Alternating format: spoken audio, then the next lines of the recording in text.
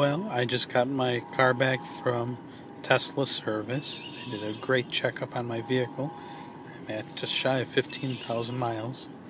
While it was there, they upgraded my firmware from 4.5 to version 5.6. While we'll have another video going over all the changes that happened in version 4.6. One big thing. I'm just going to bring up release notes real quick. One big thing was, let's see, new features. Oh, they added a tow mode, which is kind of neat, and Wi-Fi is available now. Display energy saving mode. Owner's manual is built into the car now digitally. But it's got an energy saving mode, which in other words is also known as sleep mode. Now, I had a P85 Plus loaner for 2 days while my car was in Chicago. I played around with the 4.6 a little bit on that one. But, and I can say sleep mode appears to work. So what we're going to do tonight, just got home, 87 miles. I'm not going to do a range charge tonight. Temperature's already 35 outside. We're supposed to drop down to between 28 and 30, so below freezing.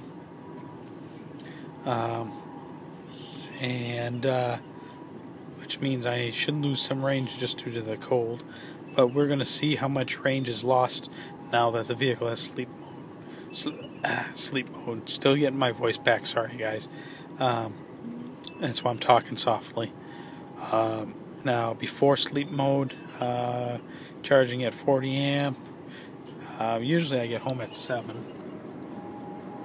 As you can see, it's 10:33 right now. And usually charging starts at 7. By the time I get up and get in the car by 6 to 7 a.m. the next morning, I've usually lost about 4 or 5 miles of range.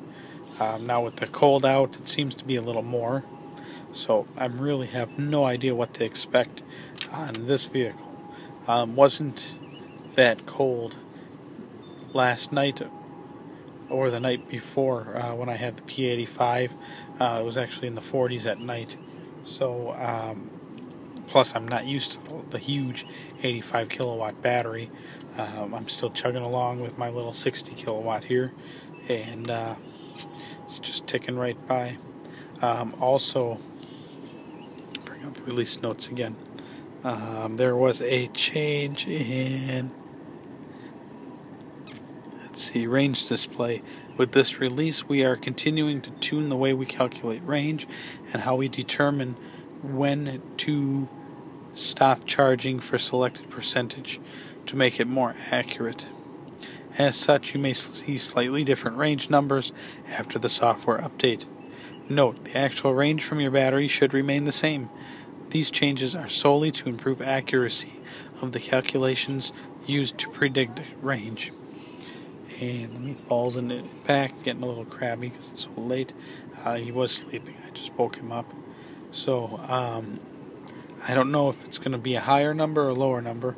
Most likely it's going to be a lower number with this firmware, but we'll see what we can do. I do know with the remote app last night, because the car was done yesterday, but they plugged it in overnight last night, so that way to make sure I had enough power to drive home tonight and also be able to do some running around. I think it ended at about 203 miles, which is right on par with what it usually is with a range charge with the cooler temperatures. Even though it was inside, they don't really heat their service facility, to hot. And I don't know any car dealer that does. It was about 50 degrees in their warehouse service center last night, at least in the service bay area. So there we have it. I will combine this video with the conclusion tomorrow morning into one long segment. I'm getting a little better at this editing, guys, so no more 20 parts to a single video. I can actually combine them now. Alright, see you in the update. So y'all don't think that I purposely ran the battery down. I've only driven about 400 feet out of my driveway. The charge ended. This is now version 5.6 of the firmware.